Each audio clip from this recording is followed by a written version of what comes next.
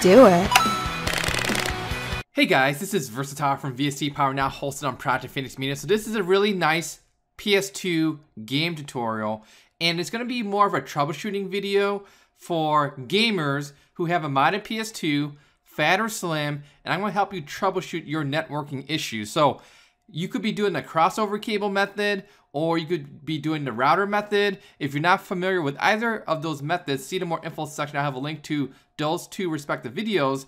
But I know a lot of gamers, for whatever reason, they can't get their games to show up properly, and I'm going to go through some of the troubleshooting steps that I have done myself personally to make this work, and I'm going to help you make yours work as well. So one of the first things we want to do is let's check the very basic settings. So I'm using Windows 7, 64-bit. I'm sure that the procedure will be similar if you're using Windows 8 or even Windows 10 now. So let's get started. So let's go into your control panel, and inside the control panel, there should be a section called, or something similar to, Network and Sharing Center. So let's go into there, and let's go to Change Advanced Sharing Settings.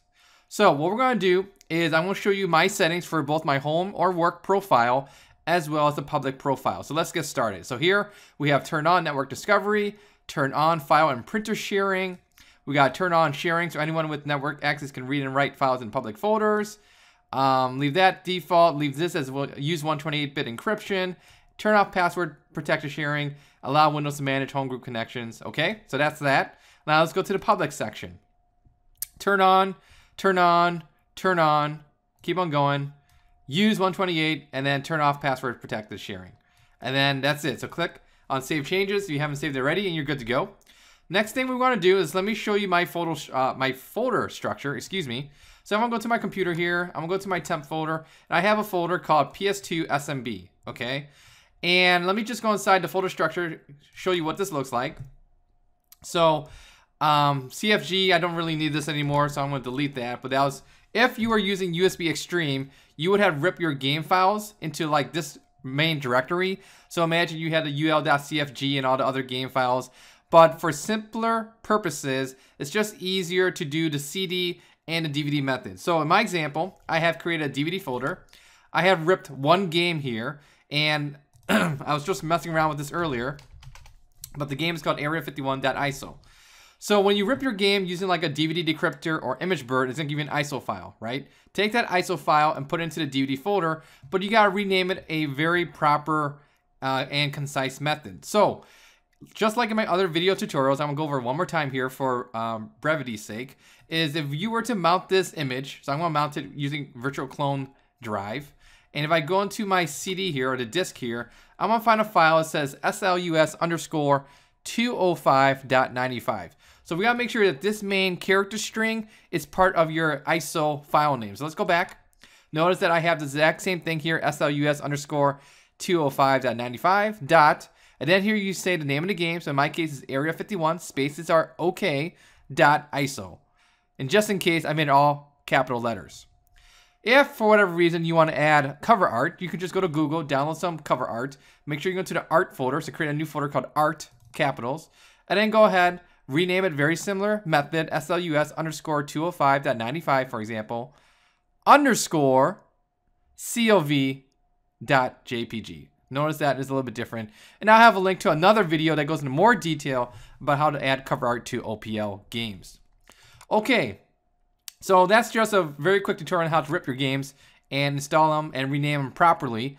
And yes, you can share a game folder. You can share a folder that's on NTFS or FAT32 on your main computer's hard drive or laptop's hard drive. You can share a folder like a USB external hard drive, or you can share a folder on a flash drive as well. So to make things simple, just make a folder, call it PS2 SMB, okay? Right click, go to properties, and this is where the magic happens. So this here is okay, read only, that's okay. I'm gonna have it read only.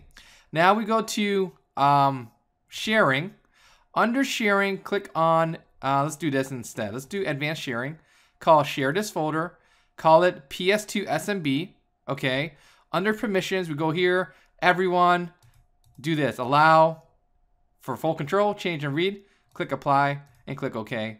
Click apply again, why not? Click OK, and you're good to go. Now, another step, just in case, guys, it doesn't hurt, go to share here, go to here, find guest, click on add, And then here, just say read and write, share, and you're good to go. That covers all your bases, okay? Click on apply. Okay, cool. And we're good. Now, here's a screenshot of my PS2. I'm inside OPL, inside the network settings. So let me just go over the network configuration real quick here. So if you're doing the router method, it doesn't matter. Just put in some IP address here for your PS2. Just make sure that it matches your gateway, the first 3 octets. So for example, I have a router. The router is 192.168.0.1. So that's the IP address of the router. That goes right here. If you're doing a crossover cable method, for example, then you want to put the PC IP address here instead. And then the subnet mask is just like this by default. Have it as auto. IP address, that's the IP address of your PC, whether it's you know, from the router assigned or crossover cable assigned, static IP. Port, leave it alone. Now, this is where the magic happens. When you first install OPL by default, you're going to get a blank, like literally no characters here. So one of the downfalls that gamers find is they don't actually put some words here. So I highly encourage you to actually make a name. So let's call it PS2 SMB. Okay. Make sure it says guest here, no password, and click on OK. So what happens is if you don't actually specify a name here, and when you try to run your games from Ethernet, you're not going to find any games in your list. So make sure it says PS2 SMB guest, click OK. And then go into your OPL, start your Ethernet, and then your list of games should show up, and you're ready to have a lot of good times. And that is pretty much today's video tutorial. So if you guys have any nitpicky questions, leave a comment here on the YouTube page. I'll get back to you as soon as possible. Once again, thanks for watching. Take care. Bye.